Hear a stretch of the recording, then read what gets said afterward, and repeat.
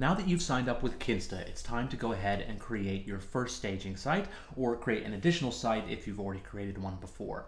Now that your plan is entered and you have the allotted slots that you need, you should see a button at the top that says either add site or add your first site now, depending on if you've set up sites previously. So we're going to go ahead and click on add your first site now. And then we're going to pick our site's location. So this is the server location. Now this doesn't make as much of a difference as it used to, especially when we're using a great host like Kinsta. But generally we want to pick the location that is closest to the largest portion of our target market. So for example, LattePress.com is an international site. Our market is pretty much anywhere that speaks English and hopefully later on any language. And so we don't have a specific location that we need, but I'm going to pick the East Coast because the US is probably the place where we'll get the largest amount of users, and it's also kind of closer to me. So I'm going to pick the East Coast of the US, but you can pick wherever your target market is going to be, or if your target is international, then pick the location that's close to you. But I'm going to pick the East Coast, and then I'm going to name the site.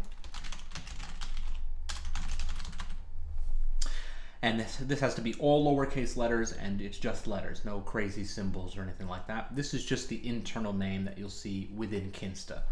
And then it's going to ask us whether or not we want to install WordPress or not, and we do, so we want to click add a brand new WordPress install. Then it's going to ask you for the site title, and that's the actual name of the site that's going to be in the front end. Now we can change this later, and I'll show you how to do it, but just put in the general name of your website.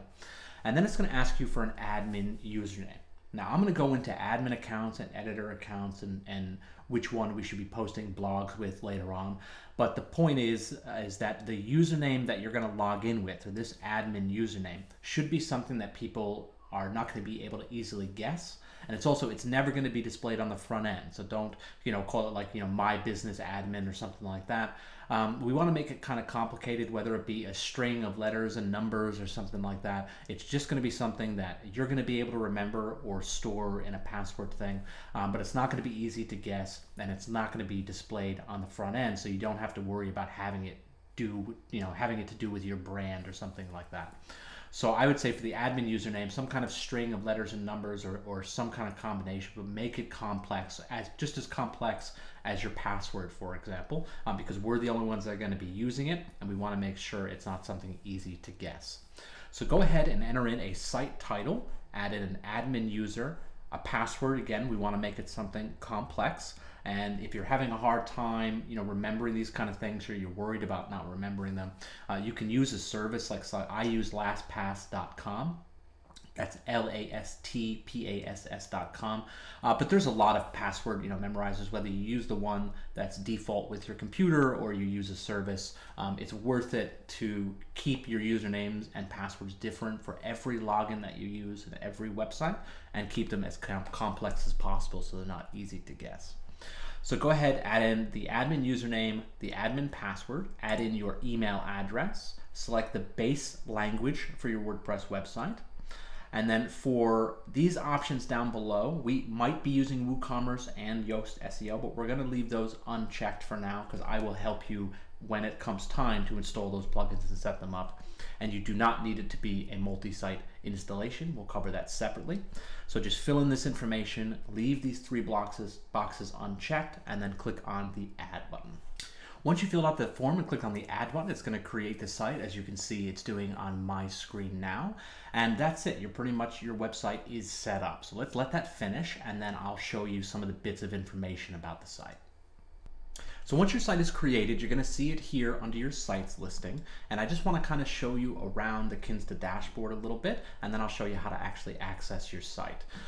So here's the sites listed. It gives us some basic information, and you can manage the site by either clicking here on the title or clicking on this manage button. And this first page under info, it's going to give us some information about our site, our IP address, the location, our FTP or SFTP connection, which is how we access our files directly. And it's going to show you some other information here. Now, obviously, I have to block this out, but you'll see it on your own screen. You'll also notice this toggle up in the top right for change environment. Now, right now, it's showing us the live environment because we haven't created our staging site yet, but we're actually not going to do that right now. We're going to build our entire site, and then right before we launch, we're going to create our staging site based on the completed site. And then we're going to have 2 duplicate copies of our site, one to work on and one that's going to be live. But for the moment, within Kinsta, we're going to work on the live environment until we're ready to bring our website live, in which case then we copy it to the staging. And I'll show you how to do all that. So this is the basic info. On the domain section, this is where we would add in our domain when we're ready to go live, and I'll walk you through that process later on.